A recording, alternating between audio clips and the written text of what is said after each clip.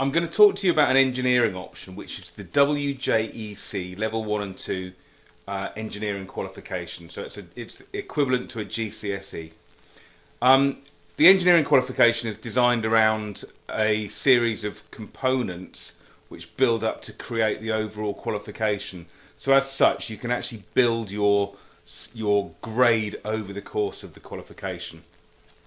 So what will your lessons be like in engineering? Well, some of them are going to be about design communication, which is the drawing and the showing of ideas and showing that you're able to use computer-aided design skills, you're able to use hand drawing skills, you're able to communicate the details such as dimensions and how components fit together using a range of processes. Now that does include hand drawing and computer-aided design techniques.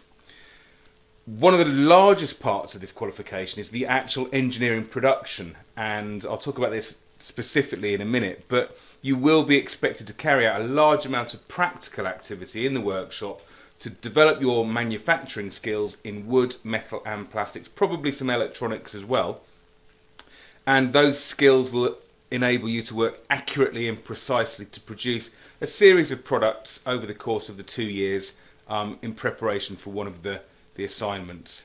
And then finally there's a written exam which is at the end of the course, but you can take it twice. You can take it at the end of year 10, which would be our plan, and if necessary you would take it again at the end of year 11. So you get 2 goes at it. But there's a lot of engineering theory that needs to go alongside any manufacturing and material selection anyway. So you will be taught the theory that you require for that exam throughout the various parts of that course. Okay? So I'm going to go through the units. So Unit 1 is engineering design, and it's about design communication and looking at how engineering kind of solves problems and makes products better. Okay, you will be given a specific brief.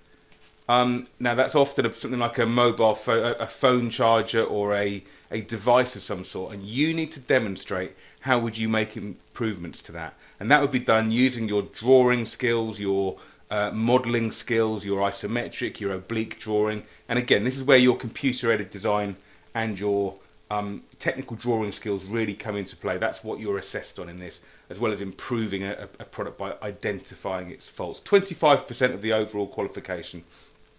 This would be carried out during year 10. Unit 2 is producing engineering products. Now look at that, that's 50% of the mark, half the overall qualification.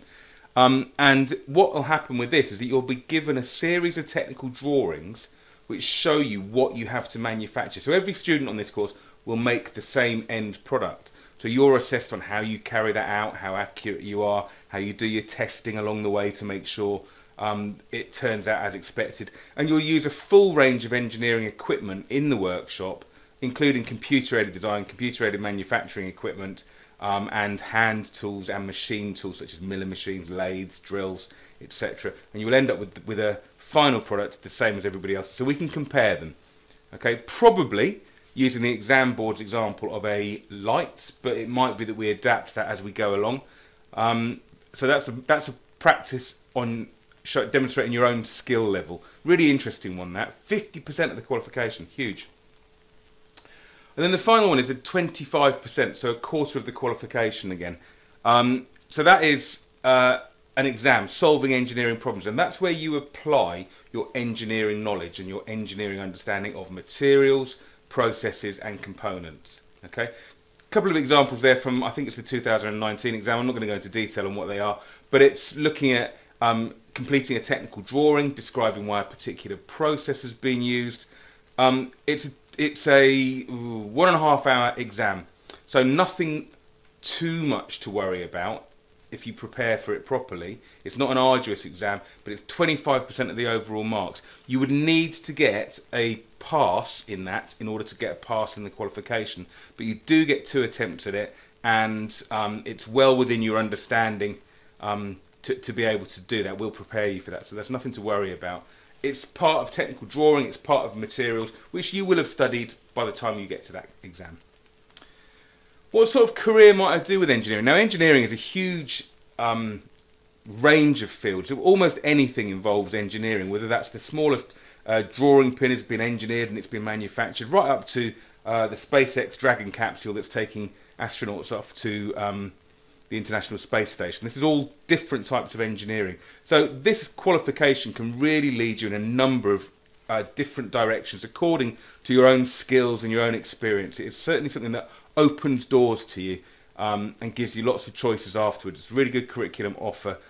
Sits alongside the Design and Technology GCSE in terms of developing your skills and your manufacturing. Probably the big difference, if you were looking at the difference for the two, the Design and Technology is probably a little bit more like solving problems to do with users and thinking more creatively, whereas the engineering is more about thinking about solving problems from a process outcome. But obviously, you know, huge overlap in those two skill bases, and you'd really get the opportunity of demonstrating your skills and ability in a workshop environment.